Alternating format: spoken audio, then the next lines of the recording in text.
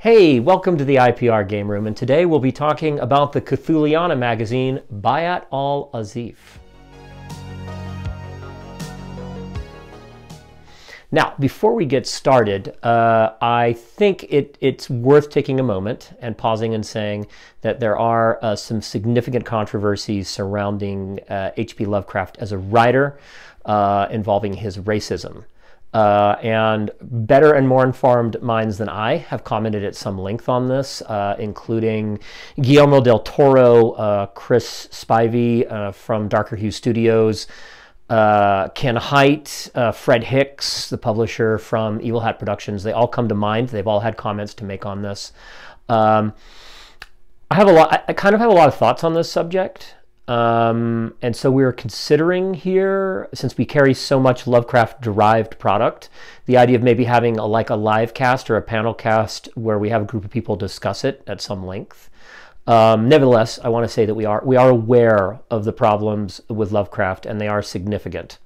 But with that said, I want to go ahead and move ahead and talk about this wonderful series of magazines, because I am, in fact, a big fan of Cthulhuiana and Lovecraftiana and generally. Separate from the flaws of the original creator of the Cthulhu mythos, it is a kind of a wonderful and crazy and interesting and deeply American subgenre for both fiction and gaming, considering that its original creator was an amazing Anglophile, and I think would have very much liked to have thought it as not being uniquely American, but I think it is. For those of you who are unfamiliar with Lovecraft or Cthulhuiana, Lovecraft was a pulp era writer. He wrote a lot of short stories and novelettes. Really, I wouldn't even call most of them novellas. Probably the closest to a novel he ever wrote was Shadow over Innsmouth, which is probably 30,000 words. He was prolific, and he created a cycle of myths involving imaginary gods and imaginary works of fiction, which really centered around the death of God. Really, with Lovecraft, you're dealing with terror that comes from a universe that doesn't care about you.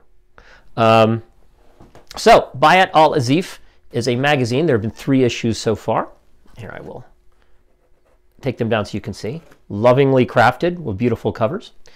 And they are dedicated specifically to Lovecraftiana role-playing games, specifically.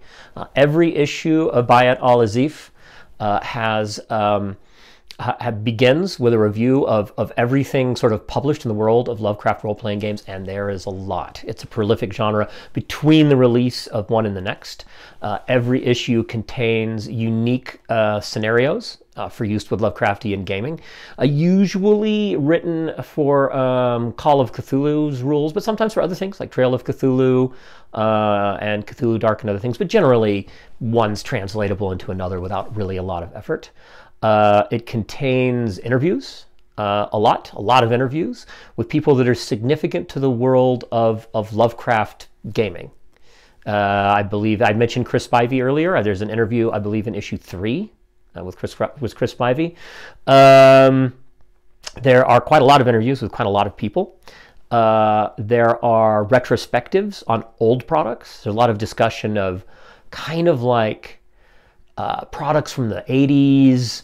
There's discussions of other Lovecraftiana gaming magazines. There's reviews of them as a whole. I guess there was a rather prolific magazine published in Germany for a decade. They have a big article on that in one of the issues. There's a lot of discussing of the various subtexts and aspects of Cthulhuiana. It's all very intelligent, often by authors and scholars. It is really kind of a must. For those of you who are interested in this topic or enjoy playing games like Call of Cthulhu or Cthulhu Dark or Trail of Cthulhu, or really the list goes on. There's a lot of Cthulhuiana games. But it is very specifically focused around role-playing games in Cthulhuiana.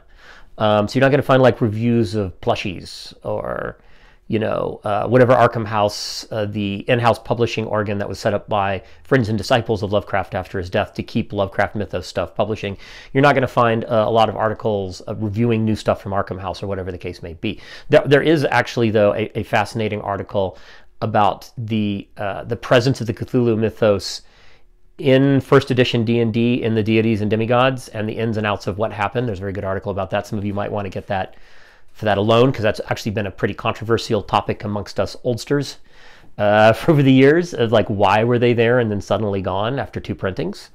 And back in the day, role-playing game book printings were big. Like, we're talking tens of thousands. Bayt al-Azif itself is kind of gibberish Arabic, kind of. There's a big explanation in issue 1 of how that goes down, but Lovecraft had a pretend book he created called the Necronomicon that was supposed to be written in the 8th century in Damascus, I believe, by a person called like Abdul Azarhad, the Mad Arab, was supposedly the creator of this non-existent work of mind-bending occult knowledge. So Bayt al-Azif, depending on how you translate it, and if somebody actually speaks Arab fluently, watching this, please feel free to correct me in the notes down below. It's supposed to mean alternately maybe house of lies, or house of insects, or house of demons, depending on how you use it.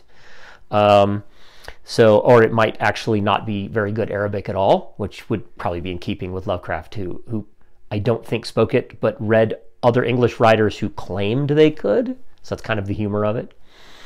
The individual issues are, very affordable. You can pick them up here from Indie Press Revolution using the links below to all 3 issues that have come out so far. Highly recommended if you're interested in this topic. Well worth reading. And remember to follow us on Facebook, Twitter, Instagram, and subscribe to our newsletter with the link below. And remember, gamers, the madness, the things I shouldn't have seen, things I should never have seen.